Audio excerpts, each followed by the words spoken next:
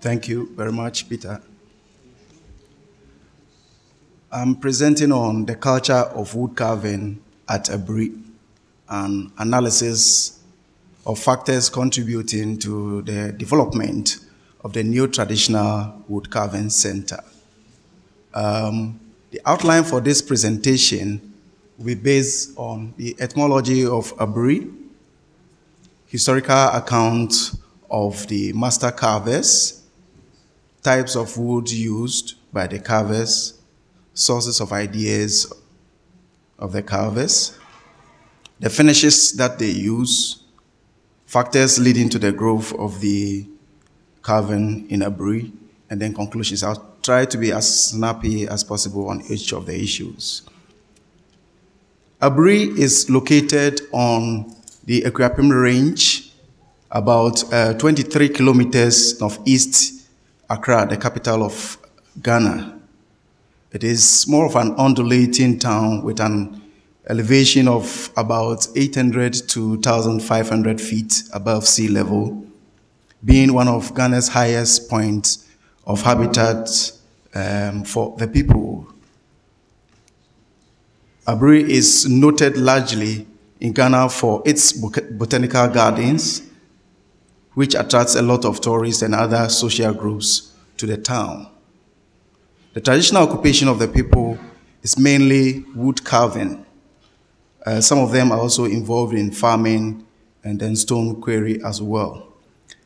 This is an undulating view of Aburi, the town we're studying at the moment.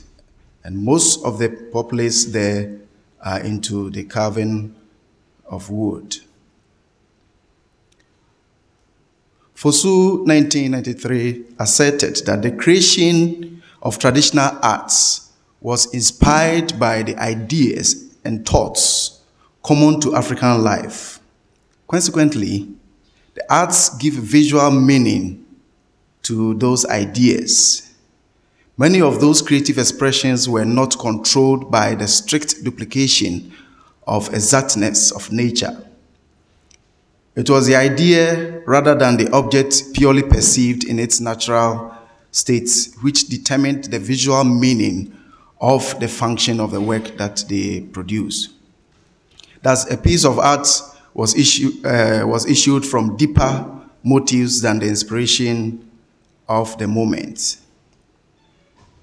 Wood carving at Aburi, like most Akan areas in Ghana, owe its origin to religious functions. Here, some forms were created to serve as dwelling places for various spirits, which they worshipped. Stools were also carved for the ancestors as their abode. Social functions also contributed to the creation of wood carvings at Aburi. And the class of persons would be defined by the kind of stools that the individual sits on, his staff that he holds or mace, the bowls that he uses, usually wooden bowls, and other artifacts which the previous presenter also enumerated a few of them. Serious wood carving started in Aburi about the early 1970s, when one individual who was called Jechi from the eastern part of Ghana and a group of Muslim teachers came to the center to do missionary work. And Jechi, who was also a carver, got attracted by the scenery where, because they were doing road construction, trees had been felled on the waysides.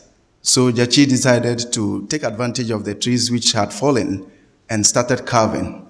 After a while, he took ill, and when one native, who was a woman, helped him to regain his strength, the lady begged on Jechi to teach her daughter, two sons, how to do the carving activity, since she found it very interesting. He therefore trained them without a fee, and these young men were the people who started the business of wood carving at Aburi. But unfortunately, these young men were sacked from the places where they were dwelling, their houses. They were ejected because the people who found them doing the carving said that these figures were associated with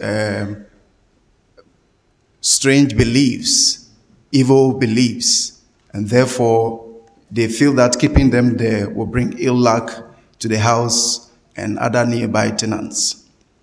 They did not understand why young men who should be going to school will engage themselves in wood carving and that kind of occupation, so they were driven out of their house in around 1974. This is not to say that there were no other people carving in wood, but the establishment of the Aburi wooden carving especially was centered around these men which we are talking about. Somehow they managed to survive and eventually relocated at the roadsides of the Aburi township, where a lot of tourists got attracted to their unique skills. There has been a dramatic increase of master carvers at Aburi, the town within these two decades since its existence. In the 1987 to 1990, they had barely 35 master carvers and were increased to 120 by 1998. The master carvers since 2006 and now have increased dramatically, ranging from 300 to more, with about 250 of them owning shops to display their own works. The other shops are owned by traders who were not carvers, but commissioned wood carvers to work for them. Even these shops have about 2 or 5 carvers who helped as owners. In other words, beside the master carvers, there were several other carvers who helped in the job that they do there.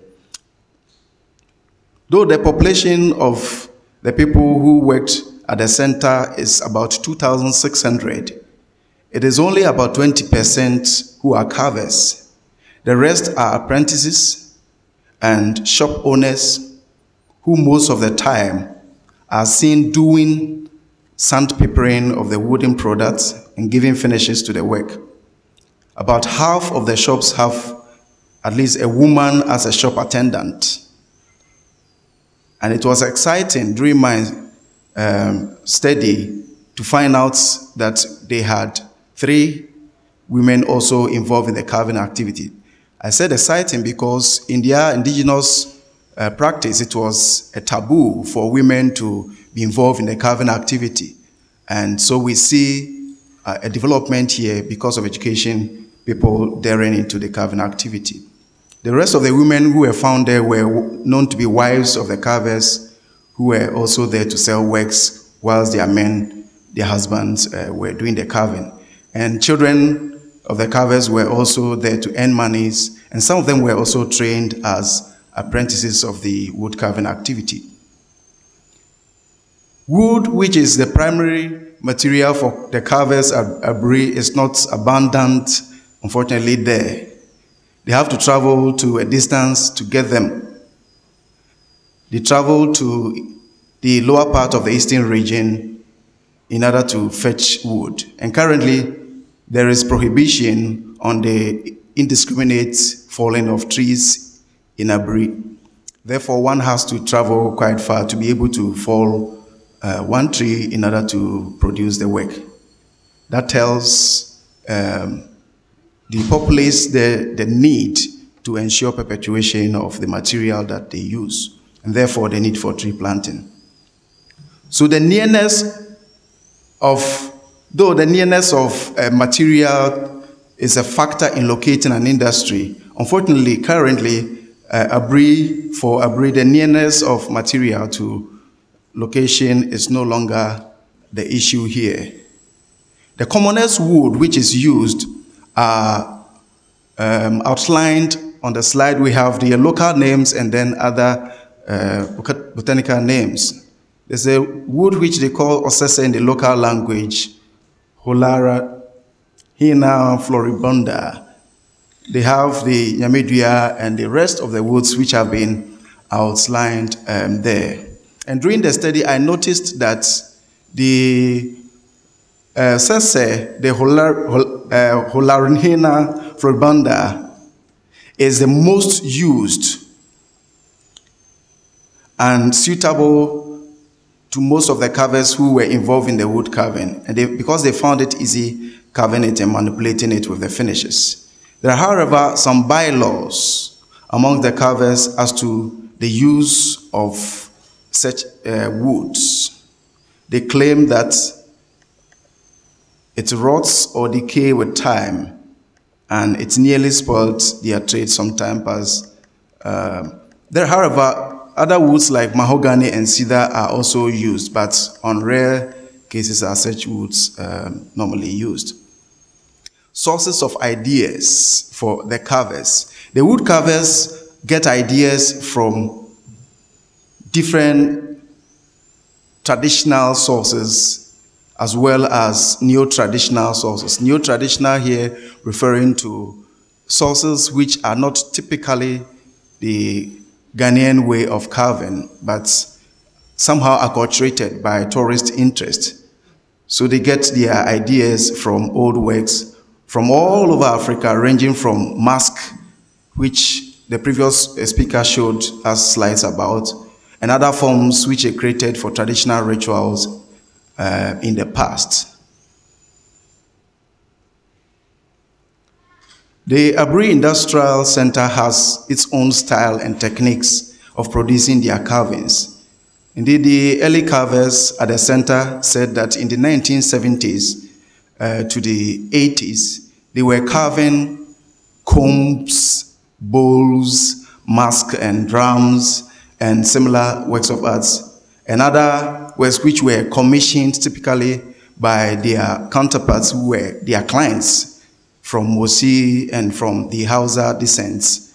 And they had no specific style attributed to them, especially the new traditional ones. However, in the early 1990s, they obtained a new style which was quite different from their traditional carvings. And these works were of the nature as mostly they were conceptual.